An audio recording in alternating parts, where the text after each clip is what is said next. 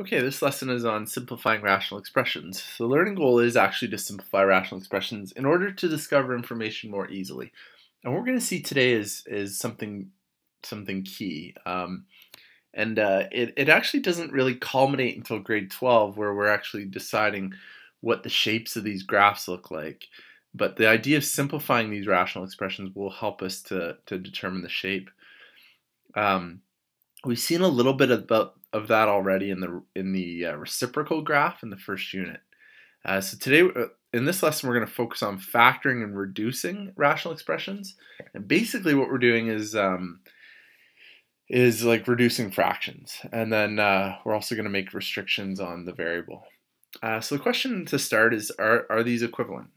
And so if you think about it, you can probably start to see that, well, if you'd actually divided this term by this and this term by this, um, just like kind of reverse adding with a common denominator, you actually do get this.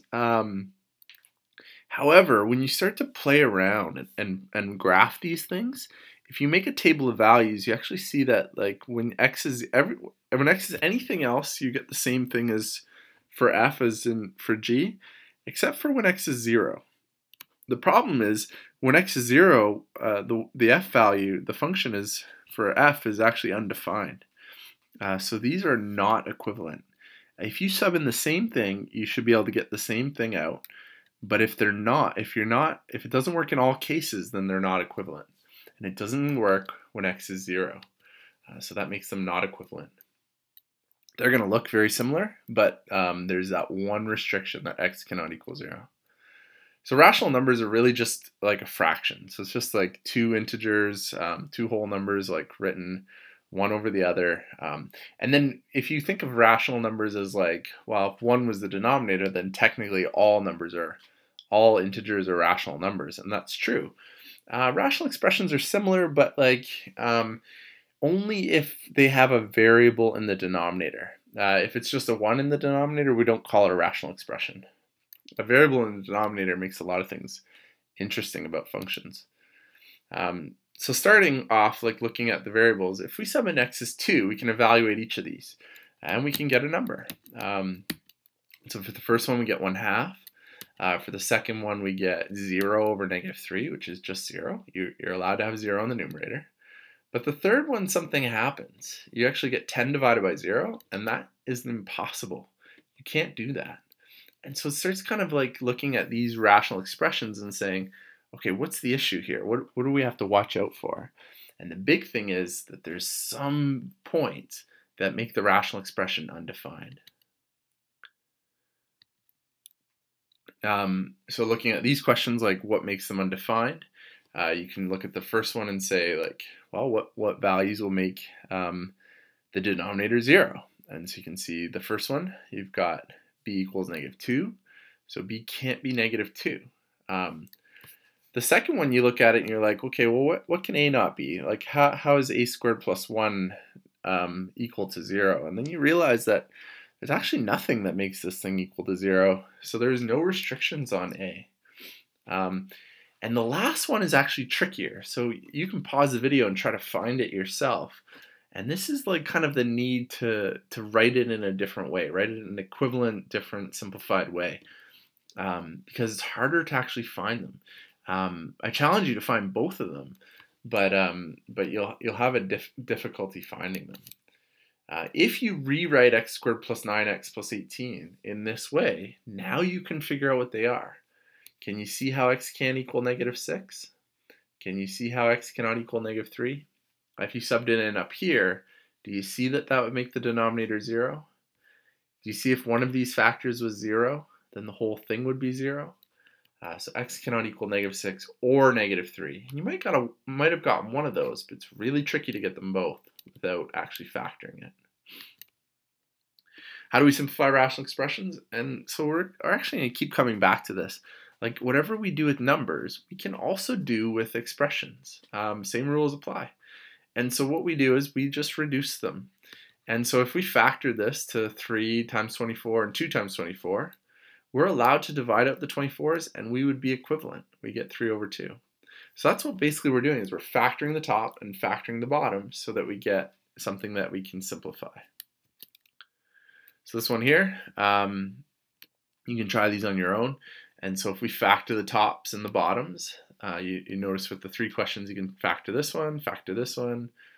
These guys, you can just reduce them, but we'll show you how to factor that and then factor these 2. So if you want to pause it and try that, that's great.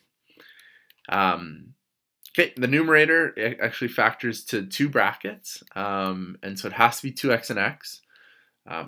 Before that, we can actually take out that 2. It's easier than a complex trinomial because there's a common factor of 2 that can come out of all 3.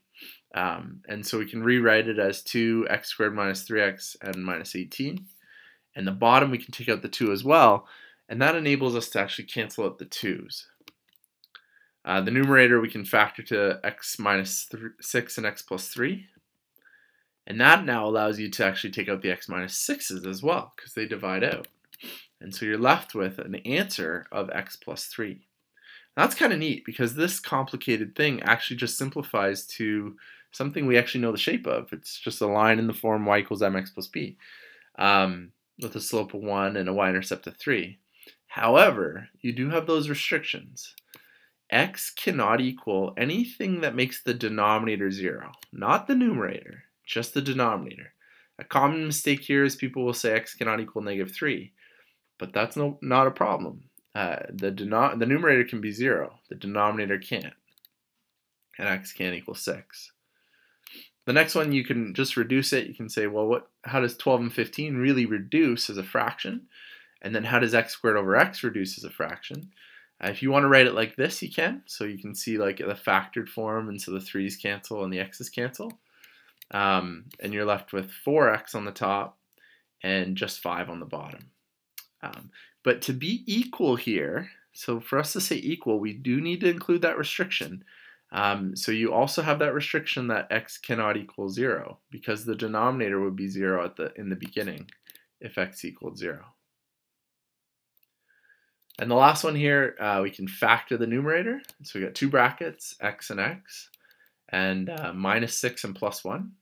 And the bottom is a difference of squares, x minus 6 and x plus 6. If we cross out the x minus 6's, we're left with x plus 1 over x plus 6. And so then you've got the restrictions and if you look at the fully factored form, you can state your restrictions from there. X cannot equal 6 here, because that would make a 0 here, or negative 6, because that would make a 0 here, and 0 times anything will give you 0, and so negative 6 and positive 6 will make the denominator equal 0. The next one, you can factor out a 2x, left with x minus 5. You can reduce the x's, and you're left with 2x minus 5 over 3. And then you've got the restriction that x cannot equal 0, because if it's 0, you'd have 3 times 0, and you can't have the denominator being 0. And the last one, it actually really looks similar, x minus 2 and 2 minus x. And so whenever you see this, you can actually like rearrange it, the bottom, so it looks like this. And whenever you have a negative leading off, my recommendation is always to factor it out. And so if we take out the negative, we can rewrite the denominator as x minus 2, and then you can cancel the x minus 2 and the x minus 2. The question is, what's left? If everything's gone, what's left? If you had 4 over 4, what's left? It's the same question. 4 over negative 4, what's the answer? And in that case, it's 1 over negative 1, which is just negative 1. Now you still have the restriction that x cannot equal something to give the denominator 0, and you can see that right at the beginning or right here, x cannot equal 2. It's not quite negative 1, it's negative 1, but x cannot equal 2. Why is the restriction necessary? It's not this. If you graph this, it's gonna look like the horizontal line, y equals negative 1, but it still has that restriction. Like if you look at the table of values, that x cannot equal 2. So without saying this thing is technically not equal to negative 1. Not quite. You still have to say like x cannot equal 2. You're basically setting a domain with the graph, with the function. Here's a common mistake. So we got negative 2 on the top and the bottom, and we just cross them out. That you can't actually do that. So we call it like illegal canceling. You can't just like if you tried it with numbers like 5 - 1 over 4 - 1, you couldn't just cancel the ones out. If you can't do it with numbers, you can't do it with algebra. And we actually know it's wrong because if you took a number and subbed it into the top, so like 3, you'd actually get 7 on the top. In the bottom, if you subbed in 3, you just get 3. F of 3 would equal 3 because f of x equals x. And that's not the same. So like you can't actually do that. And there's some practice.